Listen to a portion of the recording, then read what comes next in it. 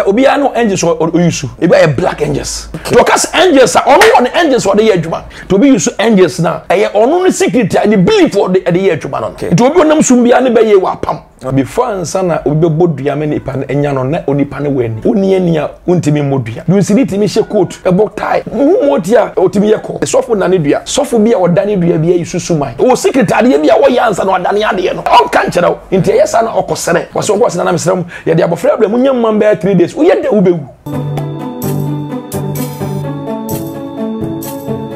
for mo bibia kwa ba Edva 2AJ TV so very many day and cyber man na pa we very Africa panacea me no e dey share bio and I share about the mysteries and enkomune be di no emodro yi papa ti you asum so ade ase but do na you asum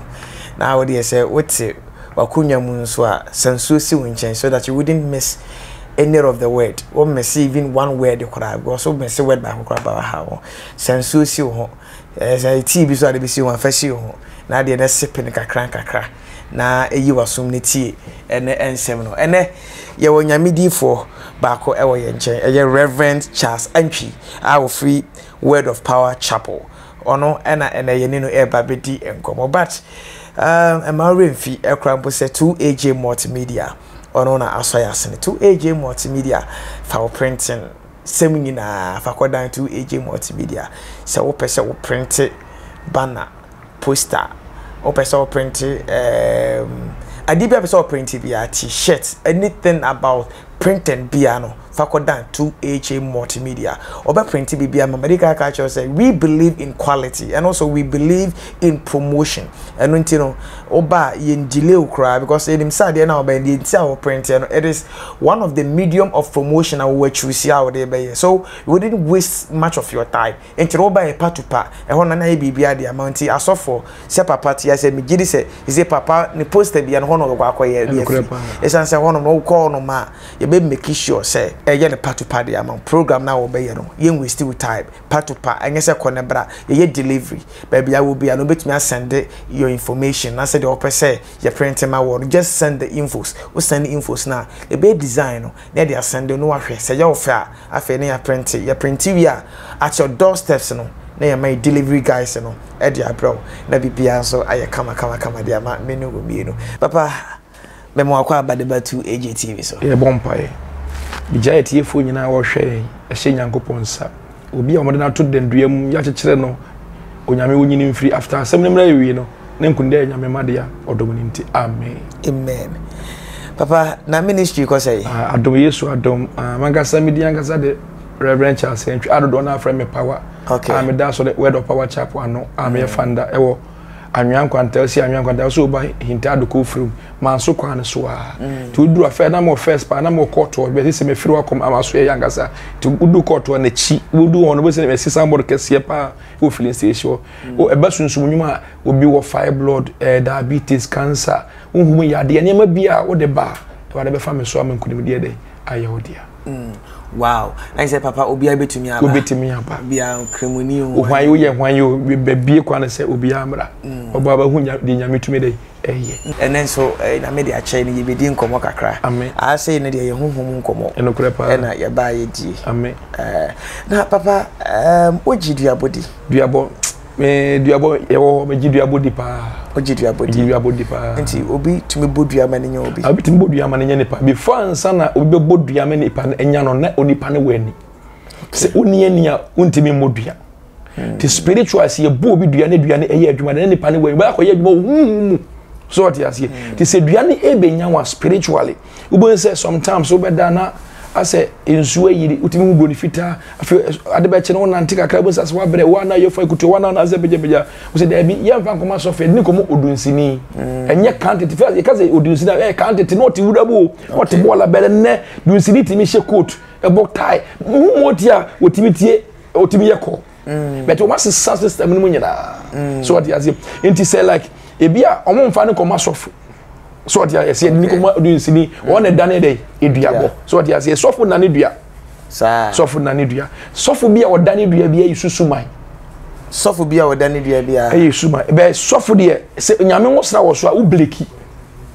so Bible so kan Isaiah 10:7 o say se enwosa ne bade yankonu nyina de ebe paapai ti ade ehia se obama nipa na fa urade se de kra ne de ne na chenkwa papa se wo break ni se wo dane no so so ye be ne okay un se o dane no okwa utie me okwa obi ana konfo ne to ebi a osemaju obi a be 20 million na 50 million sana madane dua no okay ti de wa be no wotu osesia ne sunsum ne ko enti ebi antoa ana pepe akone ne nya wa unipa ne da no se odwan ne amantamo enti yesa na okosere mse okosere waso okosere na mesrem ye de abofra bla munya mmamba 3 days wo ye da wo bewu because enso na tsew na se dua de ye dane de anya den a wo bewu wo ye den age so uya wo abanyame fie na ye breki sa pam na firi so wadane awie no abanyame fie banya breki sa na firi so onse na meka se wo kan Isaiah 10:27 say enwosra ni ntim konua ere ebe papa so de ase e depend pa na wo de ko no enwosra woni panim so de ase the Bible say de wotie mu no so se de wo wi ase ti nyame wo tumi wa de nyina so na papa se obi andan de wontumi mfama obi tima ba ya sre Awurade ama so de ase ade ehia se na ma we so fa Awurade se ne kra en na chenkwa so de ase se nipa na ntimi amfa Awurade ade wo ye ni nyina eye wokwa the Bible say esum ni han eni twaka okay it obi onam sum bia ne be ye wa pam okay so de ase Kristo o ye light o ye kanea enti won se Matthew 5:13 o say ye nso kanea se ye sesu ede ye se ye so se kanea amana hia ma wona wo be nyina so de ase enti you are the church okay so dia say ti nyame ngu e de etum ti according to 1 John chapter 4 verse 4 wo se me mankuma mu de wo so efise de wo tie mu no wo so se de wo wiase so dia say okay enti papa but asofo ni bi sofo bi ba ha e ma ye ne ye interview ejumade ya so na ono no e ka se obi bodua Bible kra mo se ye mfa Kaiser de ma Kaiser enti no ono no se obi bodua oba ensa krampo na obeje no wagu nsa e de asra ma utie me sofo odane dua bia yesu seman o secret room bia wo ho a wo suma wo ho a wo ye ne yama nso no de wakọ akọda ne sa dua na ma ti enye nyame na ade ne sa afre no ti yehwe John 4:24 okay John 4:24 o say God is a spirit okay onyame ye honhom so de ase wo ye wo so no so wo so wo de honhom no kodemu ti musansa wo ka no kode se sofo se me dane dua se so fisi odane duade sirabu dane duade ya no wo suman wo secretary bia wo yansa no odane ade no okay so dia on kan kire but so from the so GBB adi yes also no the GBB adi ono no gidi say any belief metumi wo any belief wo we ho entino ono no de fa agidie no obeya man obi so obi kwa metumi aba obi ono ma e bia ye ofie yi obekwa akosere na wajew utie me on se onkuta sumaya ontimi nya saade no ene obi o yesunsum adwuma bia we ani okay woni ene ontimi nya sunsum adwuma because the partner wouldn't the fact or your spirit be ye honhom to dey ase se wo tie se mi kase be ma be ye metuma ma be ye seconds e bia metumi de ade afro se je so dey metumi de afro okra na adwo ti nipa bia wo da akra de pie spiritually so dey ase the sekra na nya dro se a meso na obi ni ma be da meso be me na mi didi so dey ase o sekra na nya de bia ye de ade e to so utimi so da utimi se ade be hu ye rebet because of ade na ye de to so e me so da ye bi ena ontimi nkai so what you say okay to say Bible so ka John 10 verse 10 say oyifo ma so be wia na dey no wakum to ye po be wia and na wia the end time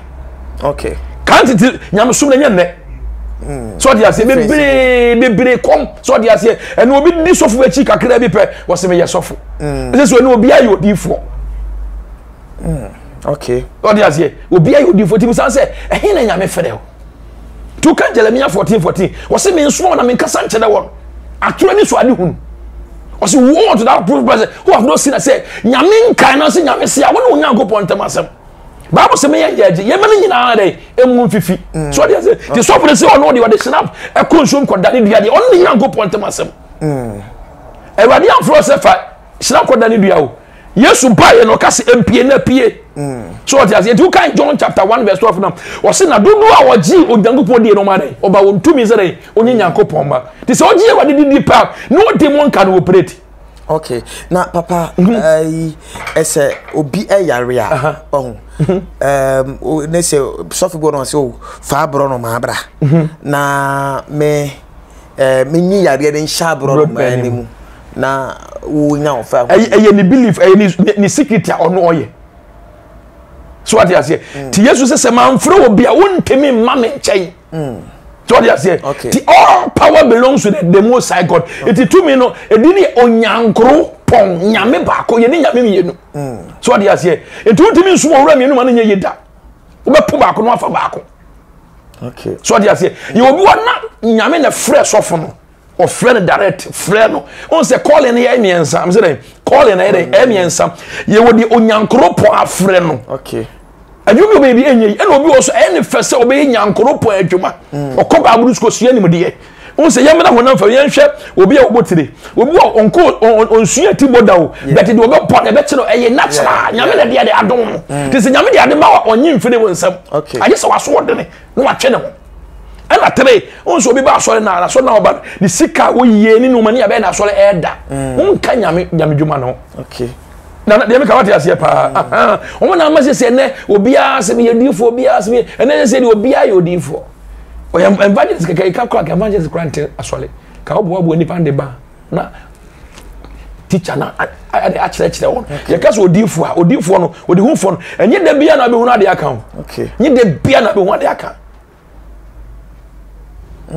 nye da bia na be hu na de aka ene da bia ena nyame se nyame na owen wo nyame ne da it's a spirit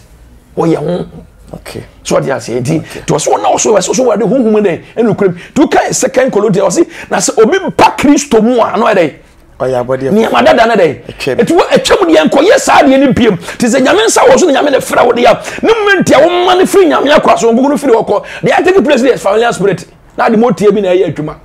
so what you say onim sense adom no konti eno be fakwa bi so ye se me ye bibi am obi hu se mampen be ka so de wa pempa ene awurade wow you come miracle any miracle is the word of God into according to John 15:7 was say some tremumu na me some tremumu was say ade bi abi busa we jere jere say on saka ti say nyame asem ntoma wo boa ti Matthew 20:20 was gidiara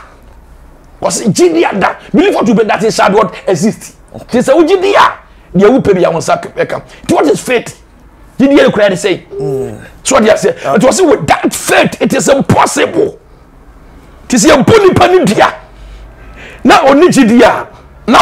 obo mpa ye se enye tweba the first thing say ni pani obonua oba ye ma na fa awurade say ne kra ere ene na je nkwa okay papa na ho kan ye mra duabo no back to duabo no enti say obi bo obi dua na ho ka say obi a woni anwi no obodua enye na ke say obi ti say me bodua enye because utie mi say wo ani a me bodua na be say ko ye ho adwuma sunsum. Oh, okay. Next, we both do not say one kwaye ho adwuma dia. Yes, we near we both do anya adwuma. Could that mean say ene na antoan so nya ma no ne ade no, omo ye hu omo ana say omo tumi nya adwuma no. Utie me. On say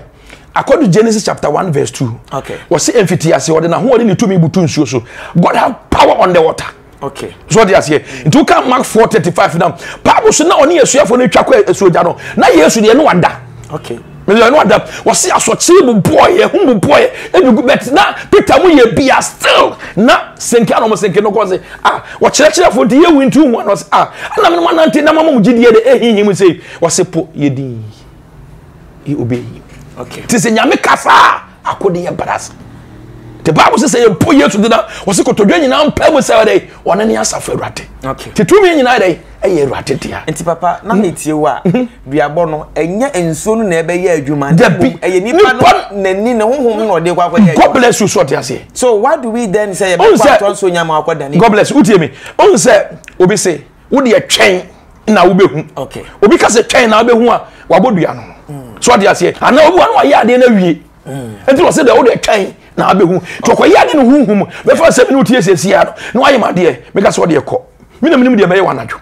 because me pese me sawa e ya anadwo utie me start for 7 days me nyawo me nyawo adwoada me nyawo banada e ye kra no okay ti se me nya kyekere kra ne wi a ye me pa bia me timi ye. Okay. What you say? Enti won say ebeduru bronya me kire wade bi ebeduru bronya omo say ye koto bronya nkokɔ ana akɔso ame won say emponche anyway no ukoto ba eye wo de ya. Okay. So what you say? Ti mato ya me de ya ti de me pa bia na me timi ye saa de no. Okay. So what you say pa? Yeah. God bless. Na de papa she. Jesus my God. That is papa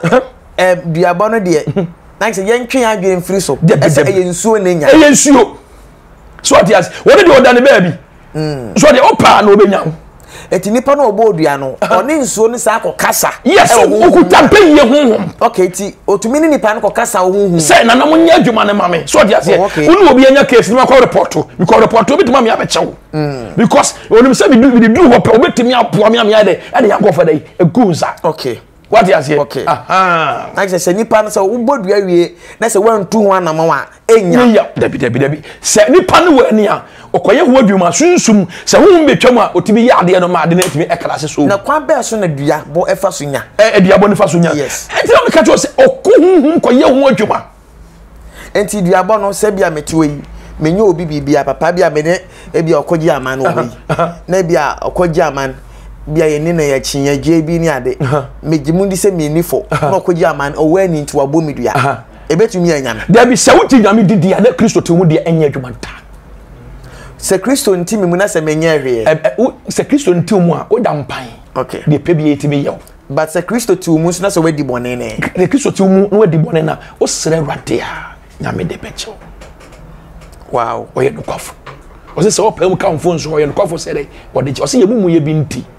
ama ye ni nya nkropon tem na Isaiah 59 verse 1 to 3 na se nyo obi na duabotu ni nya debi na ye otimi mu no wa start say makanji etia wo debi ene se bia na mama na afri nyame akwa so utie mi se me man afri nyame akwa so de oye me bia sesia na be nyame sesia okay because uda mpan okay so they are here ti on say o kan John na o say 1 John chapter 4 verse 4 minim se Bible wo phone so a ka be se o ka ma etiefo nyina o mo hwemi ehu 1 John chapter 4 verse se bia ye mo etim ne nkasa 1 John chapter 4 verse 4 papa men kan free NIB ni mo ana all the kind 1 John chapter 4 verse 4 okay my men kan free Holy Bible mu 1 John 4 verse 4 verse 4 papa mpa so de to so na so what you say maybe o say 1 John chapter 4 verse 5 okay o say me menkuma okay 1 John chapter 4 the verse number 4 okay etwi no o say ye are of God little children and have overcome them because greater is he that is in you than he that is in this world. Till you are truly great. Okay. So what they say? Till we say we no can say kwa be na so soli anope. It's by the grace. I am done. Okay. So what they say? Tis anope. Ki want me aso ka we to me just on so for chance interview. That be to what team great. To say me men kuma mo do fi say the what team mu no. The what team one team e Kristo na team. Ti wo fa Yesu Kristo say wo kra no ma che nkwa. No demon can operate. Okay. Mami will tell you to me, Papa will tell you to me. Now you're born by a girl, but nice girl, 31 years girl, nice girl. Put me fire yourself with your boss, Papa. A Christopher dear growing yami fee. What's what my people? I'm saying, Mammy pay, what's Mammy water? I'm saying, what's it, Papa? Me call what 3 days, Papa, but you want Mammy. Because what torn the Canada number day, Bonsam. Okay. So what you say? Into a new pemmy or your word you mother at the Macno. Also, you're soon yami biara. Yeah. Yesum nyame biara ofiri nyame fie na okonom nsa ofiri nyame fie na okobo adwaman ofiri nyame fie odin okaza ofiri nyame fie oye ne mensa ti nyame onkogoro no ometa obetwa na ho afiri ho okay so they say away oye man of God udiem odi ni pa bi achi ama adom na firi nsa obeka se nyame na emu firi nyame no eye familiar spirit hu fufuro na abedua omu hu fufuro abedua omu ayese wakọ konfo no ama bibi so they say ukwa wa ma bibia no de man eye tumi a wode ya ma a wode ya twuma it was so time say satam we ya beda na say be yes wanya obeku opetumi na obenya tumi nyire wo de opa efia wotim pebuo kese de bia wotam na de ato na so na de ato na de nsa aguso tumi ba be wuram oh wow so what they say any belief okay so they ogidi ti ada wanya tumi ne betimi akwoti awo ana wo de betimi yin wadi a che say ada na wanya sa ye wetimi akwoti awo be yanko pona ya somo no o ye great oso okay papa yem free your body no so na afi yemko ya say no de so ba be cast go asema wo kan obi so for by oh masa ye be sie ni ha sana ye di edwuma no ha say ye ne so for bi so di nkomo wa ha na ono no kasa about angels yes na o say ono no owo angels makoma 92 awo no mo ye edwuma no we take woman say I can say obi angels have so sometimes obi no angels or use e be black angels because I got to remember na me free ebu akwa na me ba kumas na me ba kegetia me do no papa oluma e bi gina o se me na me pa che o mfa me nsi ba ntema na me fa oluma no papa na nyine pa me hwe ne mfie ko na nim kakra okay no say amenana ye do so for la say menana me pese me boa na me na wontimi mo nyame na bitima boa me wo so o motie wanye 99 years so de mam de mi pa bi obeya ama me na me say na entimi mo me afo say amenana wo bua ni ye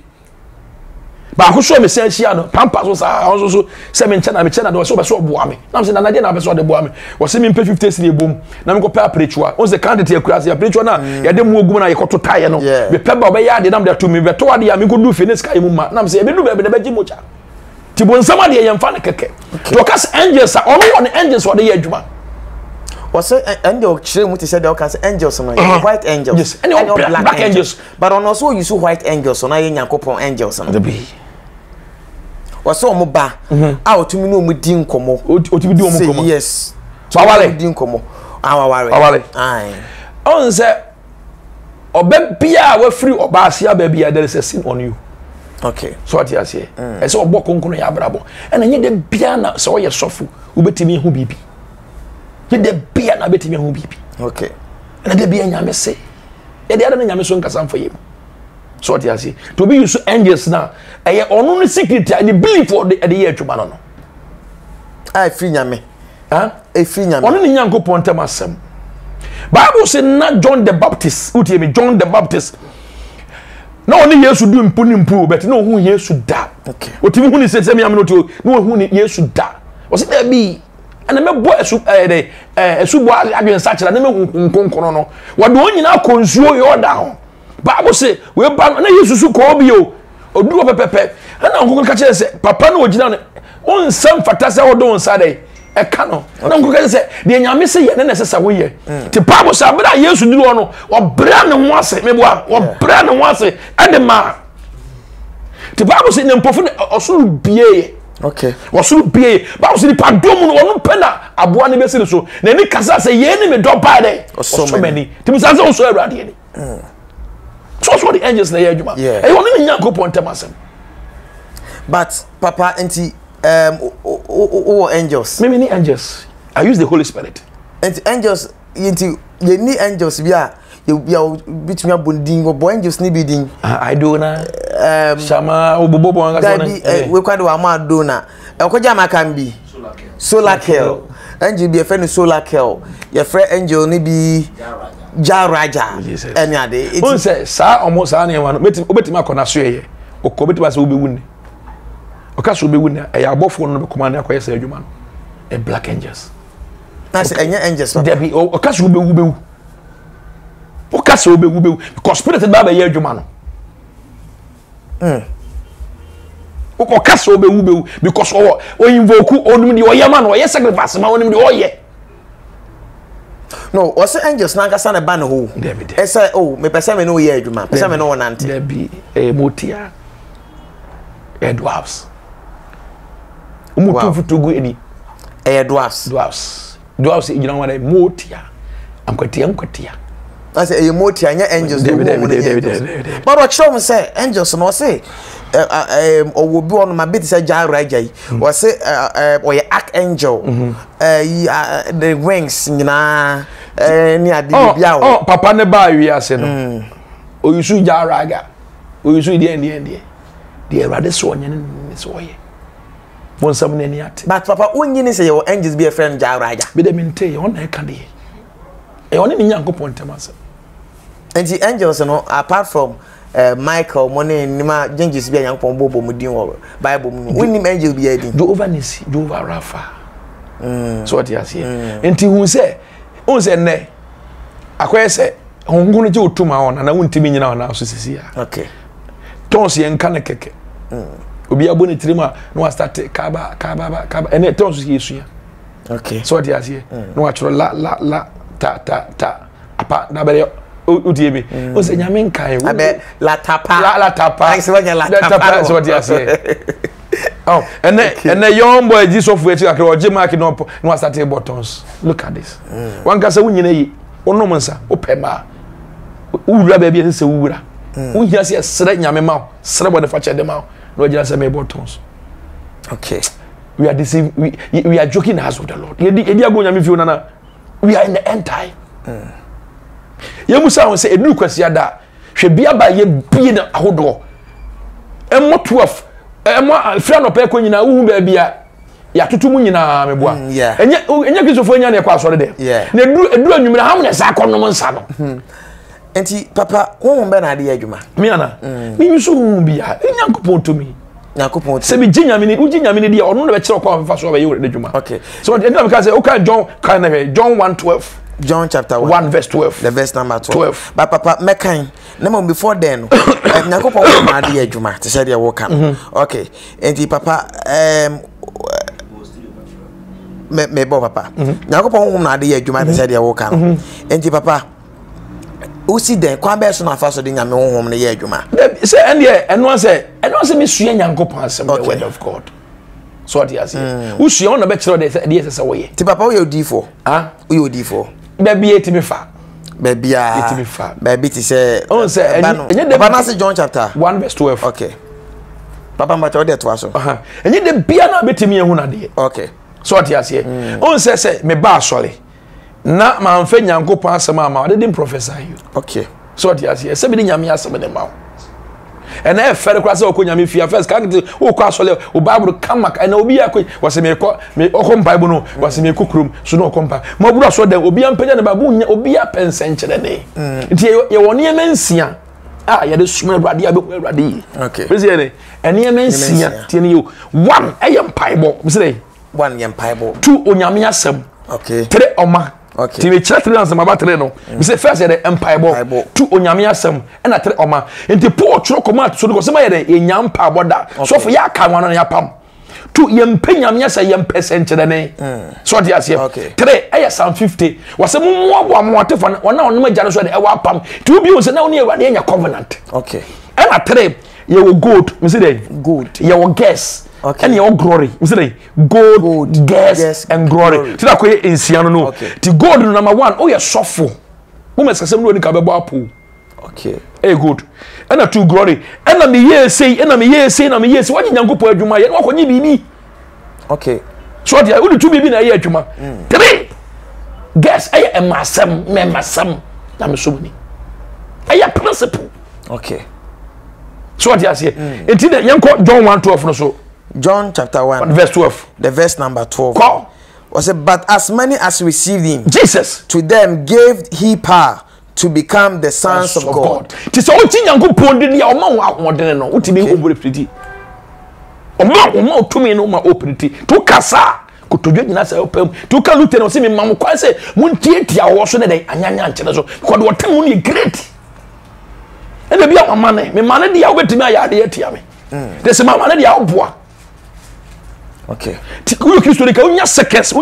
na so you to pray to God so unya se enfan kasa enti unse yanko John chapter 1 verse 1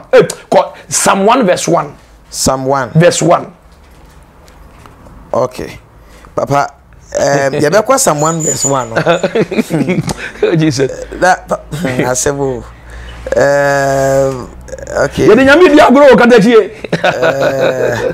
Psalm 1 verse 1 okay was se onyini tena fadifo dai tena bia ti bia bi wo hwe na mo no atwe okay so ati ase ena me ye hye ase no komhunu atwe firi adom na ase okay Psalm 1 verse 1 ko blessed is the man that walketh not in the counsel of the ungodly nor standeth in the way of sinners nor seated in the seat of the scornful but his delight is in the law of the Lord and in his law do he meditate day and night. Hallelujah. They say oyo jijini de menti afa Kristo so kra nyi kwano ye obi ebu ayentena ho okay be ma ojidi akofom be ma honhom ne nyawo to so oba no obewia John 10:10 oba no obewia ne dey wakum to pro bewia enti papa yi ese me ye sofo papa me dire se waware yes enti sofo na bia wo koya asore wo ne ohokani ajamadi nhia mu ohom na beti akwa debi unse oyo unse ese adana ade beti am akwa so you need to be holy wa bet enye sa da wo de kwa Awurade anim okay so dia ese oye holy bebere sisi ese ade beti am akwa asore ese wo na oye da it make sense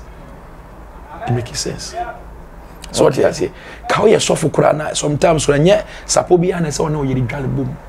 Nye tawo bia na say ona oyiri de eyusu. Okay. Because sometimes no wonte mase oba menstrate or the fantasy e bere na me bia say. Okay. Ka first ban kan tete no ka mu say obi gu ni nsa ye ma ne kwotse fikyire. Ama utwa ne say de bere wi ansa na de oba fie. Ena nneoma bebre aye di abontesu no na di nyina bere ni passe because oba no so menstrate na o de akoye aduane ye di. Sometimes do baby obebom pe kwa no aye mere tenye aduane bia na ye di.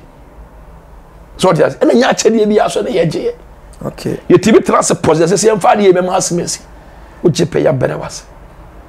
Te sometimes nyoma bia na meje.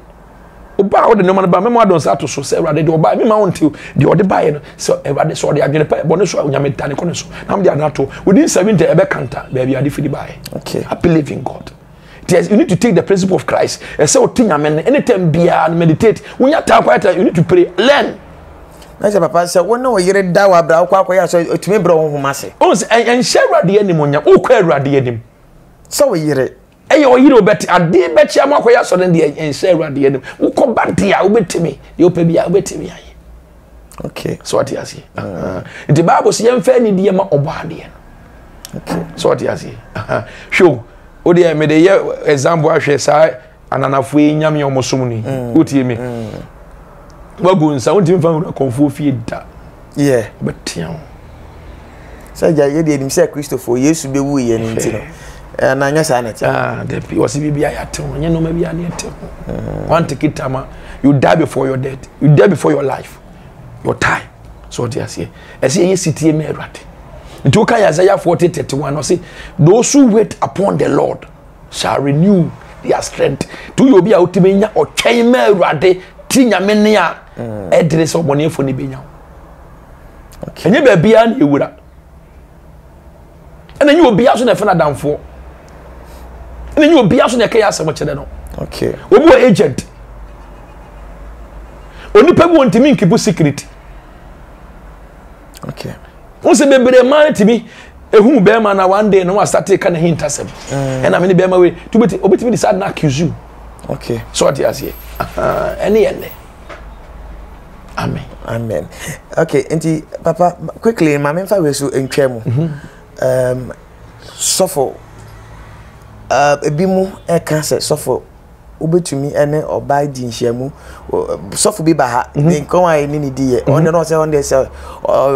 before say one no or you suffer do but before so be worry one ube take you to the water no I was say o ka hwe we dey when mo bo wa hwe ase wa hwe dey ka hwe ase ni some no ka kura ma na hwe ase dada e so ye holy so suffer mu na oba na nta to ne dawie no no enye sen na ona ko gina water so no obu ni vein it's a curse was say one kan hwa wo hunu say bia we papa na and then no so for no we di man pa we dey fa born in che no be o bia na wo hwe me ya Kristo hu ni mopo kasa amen e John Paul ko say Awurade hu mopo hallelujah iti papa enyo enye share ade ni munya say on go to mount munya say ade no e touch o so what you say into your bar. Never says suffer invite to na mo kodem. First thing you need to pray to God. Okay. Because spirit bit my boy when we two and another. You baby one who familiar spirit. Maybe one who familiar spirit. When the trust I will tell now so. Yeah, Papa, I want to know we have to come there. Yes. Because I met one man of God, no can assembly chair me say was say now sorry baby or then start turning so na peja okuta familiar spirit. Do you mistake or no better? Just a resident here. Me chantro. Me money penidini. Or your nurse nipa. Utie me. Okay. Or frame se papa masodaye. And I'm say dey die na so be sodaye no. Na obi ne me da na I'm say dey be anya de papa. I see a bompaye. O say papa tie me am chire mu say papa ye wo na I'm say me muja ne cancel sade no. Na I'm say who ne say o say papa me no da first one second one third one. How me die ne musa say wo ya de na I'm say wa de wo mompo. Who say who pa? And I'm block on like e one no block from me. O say papa say me no kasa na me ho aba. Papa say that ye. E wa de for the born in channel. I kind of feeling that. E wa de for the born in channel. O de ba ya soma no onyame ho ngogo no ne mompo. eja e wa de fa channel oni mu de wa ye papa ka so kaja so oba no no nti eja na ka wa hunu mo bo na ka wa frɛ no na ka ja oni na ni pay odi ani ebe won o ya possess no odi ni eme eba e so kanta no one time nti papa kwa be kanta ni so be block no oh ma se kwa ka block no eni ni nko emwa se nyame ho ti mu to betumi na di nko o tie me so hwe ejanie ti sinjira me fam san ko ejani mo nti papa wan chine deliver na se honhom no gusu ti ehye ni mu yi one ne nyankopon temasam papa nyankopon so de adom na do se fa deliver no o tie me on na minim enam obi su no nya me number enti wanye ni pan nyankopon de ba se boa no oh Jesus no telekatachi I for high 2AJ TV so because I can say 2AJ multimedia na so yase ni bomoden na fa printing works in fa ko dan 2AJ multimedia asofo na moye posters no mo nyina fa ko dan 2AJ multimedia mo amoye lunch and jump for ne the program bi adwuma de bi abadin to ayiyo adwuma de bia a oye bia bomoden ne ko hunu 2AJ multimedia ukogunu 2AJ multimedia me patrol ye be yam on tem yen we still time medical just say we believe in promotion we believe say that is one of the medium of communication and as a medium of advertisement what choose what they enrich where you for or customers and as a one crop for I no be dijumano and we wouldn't take a day of your time we will make sure so the buy and a part to part ye be print am on tentem enya fe na be catch say konebra ye won fidie bebre wo hono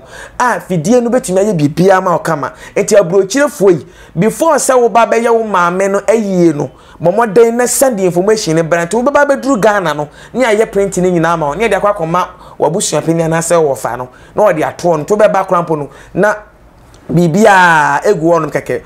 ubeti wani mo hono mo dread ti bomode ne fabra ye printing no so na need da hono mo enye de aye fade ni faint ni bi word ni bi afena word ni bi aye dot hunu hwe ewom bi ye de no ani da hono say soko ti say 2AJ TV no bibia ye kama e wo ha say panti bomode na fa kodan 2AJ multimedia numbers no ene go screen ni no bomode na efre numbers no na bibia be kama papa ye ntwa ye nkoma twetwe ne to na papa haban habai yes rather they adom me okay so they are say by break send ma bibere me media na me da wait me ba na me hu na matro so me wo bi wa on say o say obeso da na obi ne da ibu anu de wo da yemu obi wo so na me sese ne ma obi wo so na etwa emma biem ase ne bra na ntime ma obi wo sese me hu se bibi ne nam ne yem otie me sometimes we lack obi wo say me bibi enye yi ebi ana emu aduane bi adia we lack na say oba e be mu ade am adi odi pe eno ana be bie lack na dey ama obi wo say the boss me ba we dey 16 years but onum wi pa wa ye condemn oba ye wade adubra na na ye be ma bi abopo na dibi e de bia petepete na tade onya shepe eno ana ho mo na dey e be to a spirit ene wo pretty ade obi wo say scatter me sema na ahye e seminar ni nyina de adubra na na de ye seminar onya ba so e wo de ya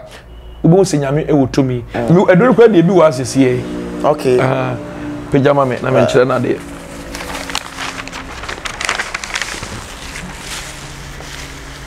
on say okay papa mi wo enkunwe say enkun obi wa na na sia say so white so what you see we eno an say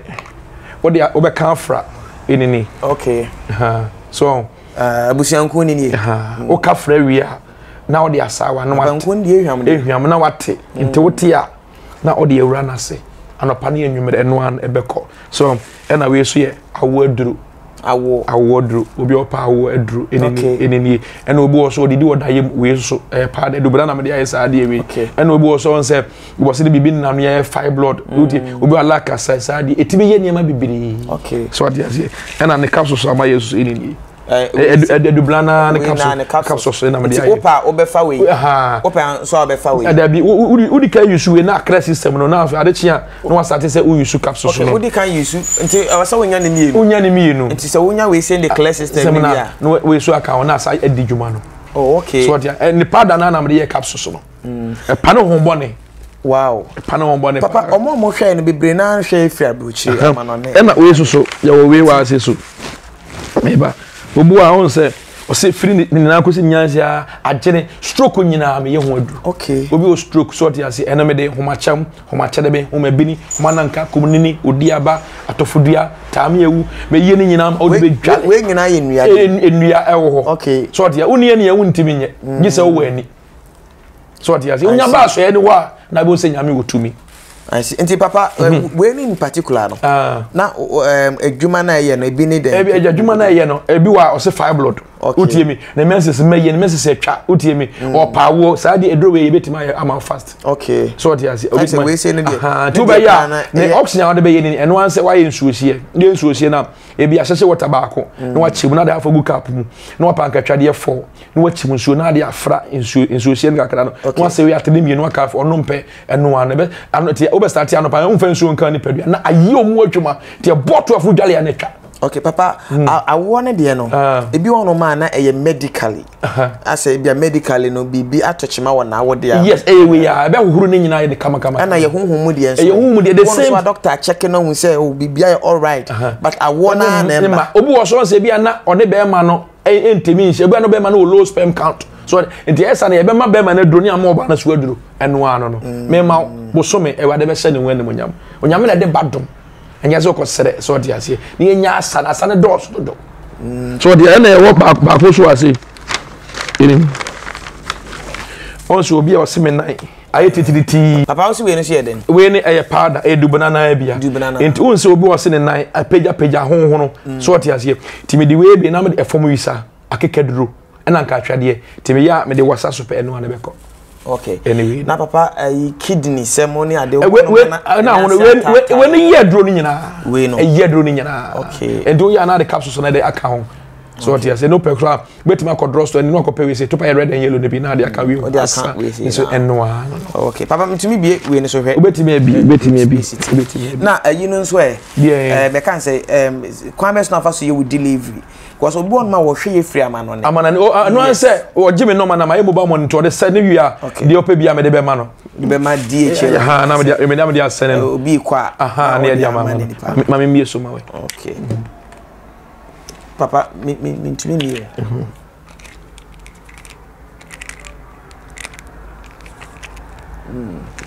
enti ahefo yenini okay say net into us be hon say okay oh on say o tafra now sounds you are the same thing edubna to better freeway no o tafra edubna on say the same to that is where is na do we na na de aye capsules no okay enti capsules no obehwie dabi na me trust me na me obe me obeyi mienu te say de o me to no pa mienu nwumere mienu eno I see the same no so ehwam the same no ehwam pa I see so what you say and we so enku eso e du banana na me de aye enku du banana de we na me de aye enku de aye enku we say no so what you say ubu no on fashion e wona se ubu so na se muntum che no okay o da so ne muntum che no enti we no we obeda o de sra eno an we so say sama fever okay e ma fever on I say so we call interview bi na say ya we betumi na de asa wa pese otu kwan kwa bro chire no o de sra pe eno an no okay e du bana say netie papa ya the interview ni besi okay makoji aman amame apom to me say ya bre na so amen ajo na ka say ewu amen yeah eti o final words me final words say me jai omo mo hwe me nyina e wo YouTube say omo ntra so me ba so ye ho na omo hwe di nyame ye dey otume ye okay ye wazanfo betemenya azan okay ni bebebere ni me timidi ankasa the reverend Charles Entwi adro na afre me power me wo anwan kwanta oso obama so kwan so besi udo aso besi hintado organizer besi me somebody kesi pa esi wo no man ni 0245 48 65 62 0245 48 65 62 ubetima frame sesia na ya twetwe nkomo ewade won hira omele so omo akoma so de emlem afia ye wura mi 8 months wonte na mu so obi asusu bibia hye bibone so do beko bibia ko bibia tia wa hunkunkunun fa okara sesa ni panikara e wo Jesus Christ de odominate amen baba I for we eye power ani ene ne kasa ye no odifo anyankopon ede na to eye word of power chapel e wo hintado kofru yes e wo hintado kofru anyankwanta yes on ye odifo ansa wona sanso ye kofa bai anyankopon ena no so de asafa ena meme dro so bema bi wana ne bema na nya dwuma okay anya dwuma oba memo ade odi be din kwaye no wana be power asherade no wow nti awarefo na oyire bo wakutia bra na hwede we yesu de nimu right eti bobo da na frɛ papa te sɛ papa aka no wo frɛ na me gidi ɛsɛ wo de wo gidi e kan ho a yakopɔ benam so aye bibi enso e de amawo enti wo frɛ papa na de beba bia nso no menim se papa enso ene ye ebedi ho nkomo enti bo moden na efre numbers na go screen ene no me kwaso akamfo 2AJ multimedia e de amount bo moden na ekoho no mo na ekoye printing na free ho no mo sabre de makramo media na very mind de ye ne de o sabre man na apple the African panacea koja man the nations fighter ene gina camera no echi e de mai bye bye.